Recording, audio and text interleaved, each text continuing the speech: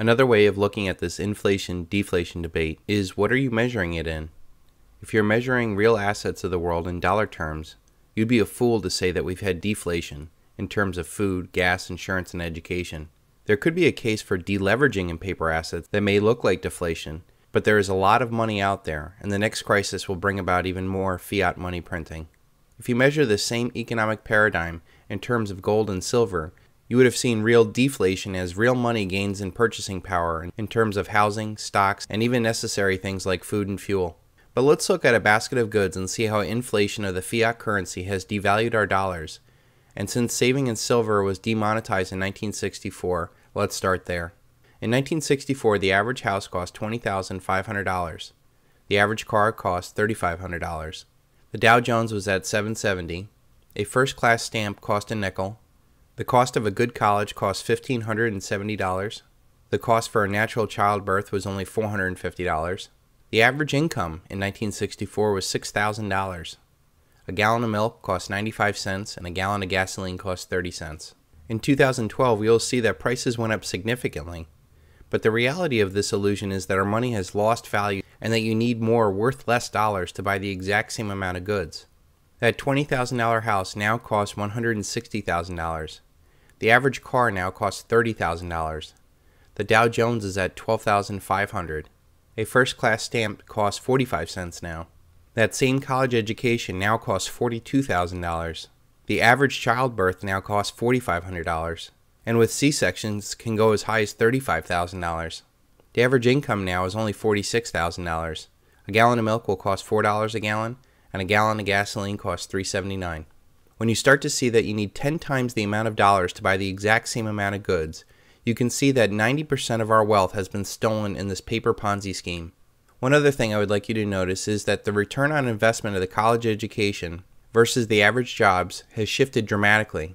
Where once baby boomers' college education cost $1,500 a year, and it netted them jobs that were paying way above the average wage of $46,000. Now we have $1 trillion investment in college education, and it has been a poor investment at best, and it has been a poor investment especially since they can't even find jobs for this to even matter. So using the dollar as a measuring stick for inflation or deflation, it's very clear that we've had massive inflation of the currency since 1964. And remember, this is because the criminal elite get to print unlimited amounts of money, not only to spend it first, but the effect of that new money entering into the economy does to their assets and institutions. Their rising boats rise much faster than the common man's salary. So why did they demonetize silver? Well, here is President Johnson's comments at the demonetization of our constitutional silver. Now, all of you know these changes are necessary for the simple reason silver is a scarce material. Our uses for silver are growing as our population and our economy grows. The hard fact is that silver consumption is now more than double the silver production each year.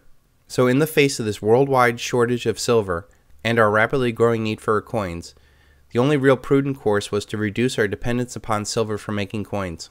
If we had not done so, we would have risked chronic coin shortages in the very near future.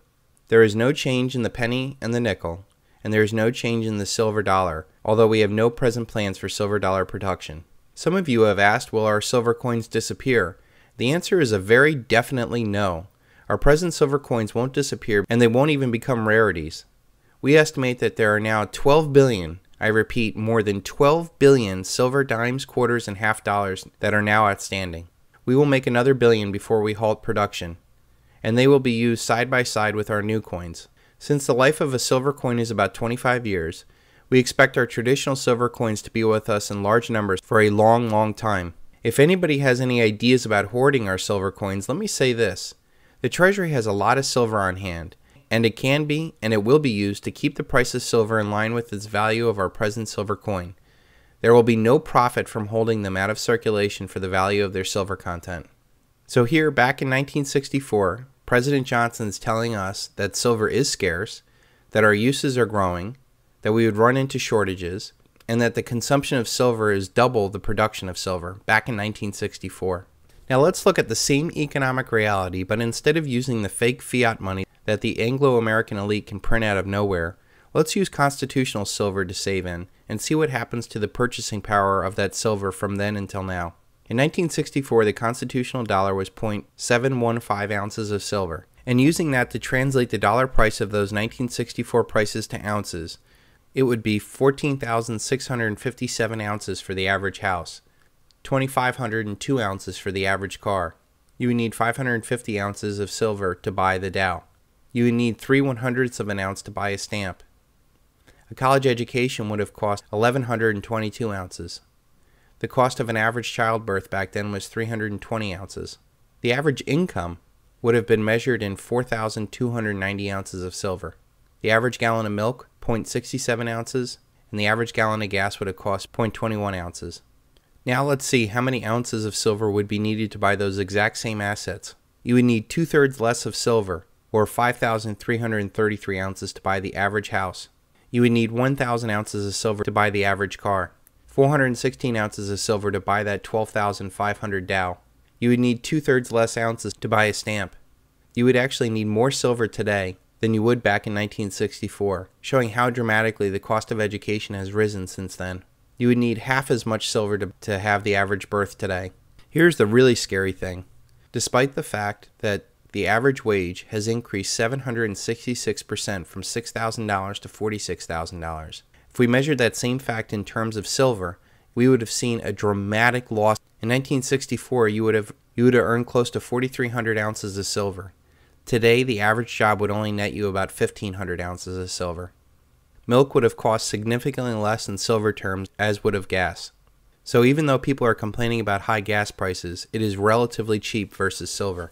And please keep in mind, this is using $30 an ounce to value the silver, and is nowhere near the recent $50 high, or the real inflation-adjusted high of $450 an ounce.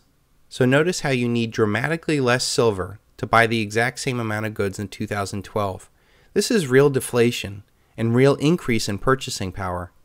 Deflation actually benefits the common man as they get more things for their dollar. The only time it hurts is when they're in debt, because those debts become harder and harder to pay back. It is at that point that people usually default and the banker's assets don't perform. The elite, on the other hand, cannot have deflation, as their debt-based paradigm system would collapse upon itself and hurt their assets and their way of life. Let's continue this historical line of thought. If you had saved $10,000 in 1964 paper dollars and stuffed it under your mattress, you would have immediately seen that $10,000 in 1964 bought far more than it does now. In fact, using the rigged government inflation-adjusted numbers, you would need $69,000 just to have the equivalent purchasing power of $10,000 in 1964.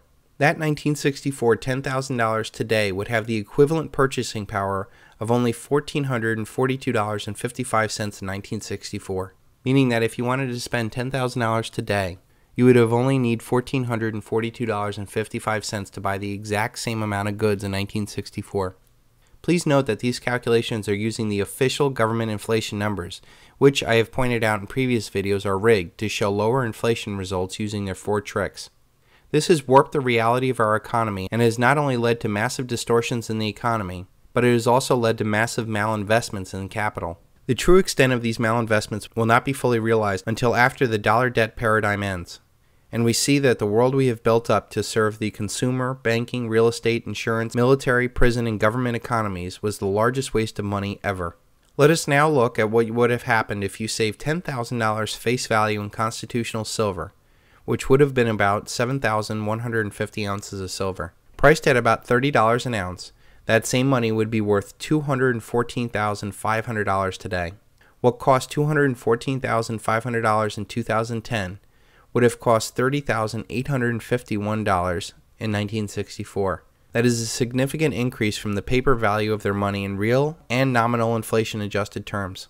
It is over a 95% loss in real purchasing power in the paper value, but when you see the difference between the purchasing power of the paper versus the same amount of money saved in constitutional silver, it is truly staggering at the level of thievery we have been putting up with.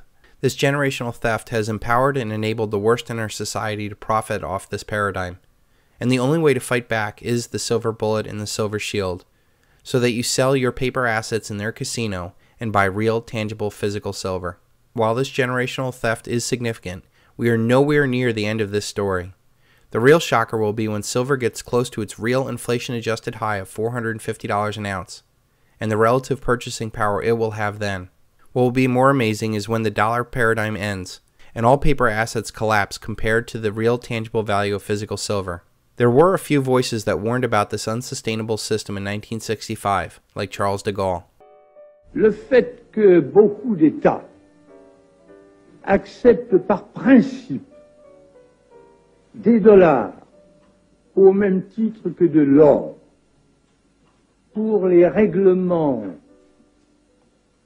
des différences qui existent à leur profit dans la balance des paiements américaine, ce fait entraîne les Américains à s'endetter et à s'endetter gratuitement vis-à-vis de l'étranger, car ce qu'ils lui doivent, ils le lui payent, tout au moins en partie, avec des dollars qu'il ne tient qu'à eux d'émettre.